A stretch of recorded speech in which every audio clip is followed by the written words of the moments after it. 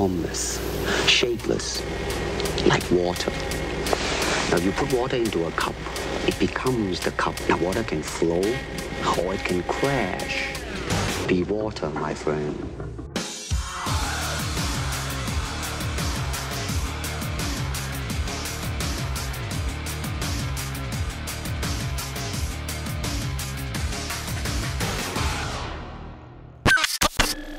Hey, what up? It is ELB on Cinco de Hangover, the 6th of May, a day after UFC on Fox 3, and it is a tale of two cities, so to speak. They won the demos that they wanted to win.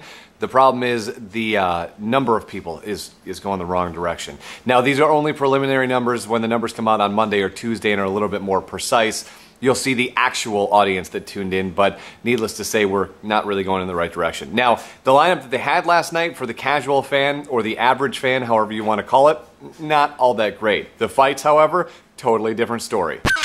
Now, when you watched Lavar Johnson in Strikeforce, you thought, man, that guy can punch. When he comes in and he cracks Granite Chin Joey Beltran in the face and knocks him out cold, you go, wow, that dude can hit. And then when he steamrolls last night, Pat Barry, you go, holy cow, let's get him some real competition. Because let's be honest, Pat Barry is regressing as a fighter, and his philosophy of standing in front of him and doing that and weathering the storm in front of Lavar Johnson means that he really didn't have a great plan going into this one. And that's the fun part about picking these fights is, obviously, if I knew what his plan was going to be, as much as I like Pat Barry, I would have totally picked Lavar Johnson because he looked like a beast last night. And I would like to see Mark Hunt or Shane Carwin next. Something bigger. Shane would probably be the best one, I would say, when he comes off that injury, because that would be a great fight to watch. Because Lavar, I hope he's as much of a beast as he seems right now, because that would make the heavyweight division just a tinge more fun. And not that it needs to be more fun, but it's always fun when you get a dude lurking around that can drop bombs like that. Husamar Palhares, and of course,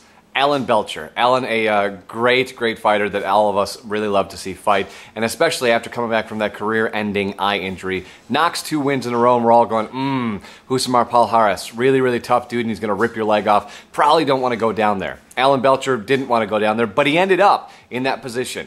Husamar had the leg.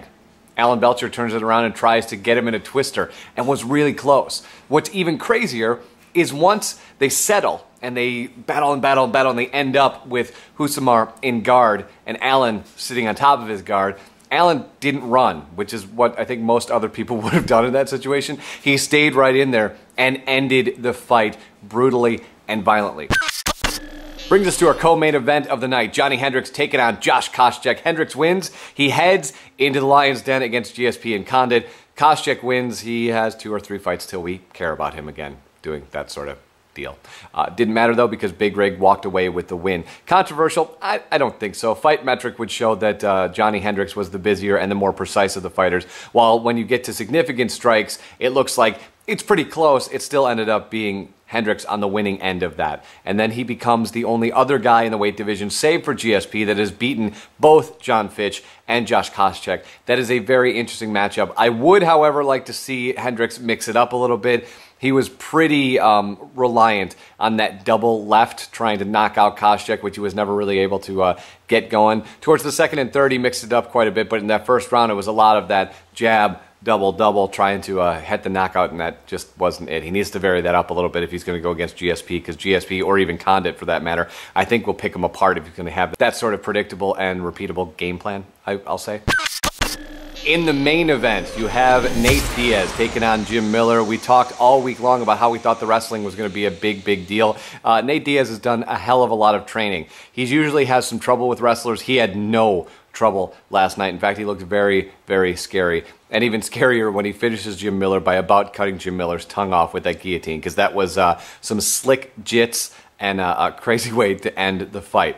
Nate wants to take some time off, which is fine, because I think all of us are thinking that Benson Henderson and Edgar will do not only a second fight, but probably a third fight. So Diaz taking a vacation before he gets that title shot is probably going to work out for everybody. Jim Miller, kind of back to the drawing board. I mean, he didn't look all that great in his hometown. He lost to Benson Henderson, who now has the strap. He lost to Nate Diaz, and I think after all of that stuff, he's kind of lowered his stock not tremendously is probably harsh, but certainly has to rethink and get back on the winning streak and find some fights that he can actually capitalize on, because he didn't look at any point, even throwing his biggest head kicks and shots to the head, he didn't really look like he was in there. Some great scrambles when they got to the bottom, but in the end, he got choked out and nearly lost his tongue. So Nate Diaz looking like a beast, and is a great addition to 155 if you couldn't tell that already. So whenever he gets the title shot, look out for him. We'll catch you this week. We got to break down a whole bunch of stuff that was also on the undercard because that was great for UFC on Fox 3. And we get you ready for UFC on Fuel, as well as whatever the hell's going to happen on Memorial Day weekend when that card changes every 15 minutes. Talk to you next week. See ya.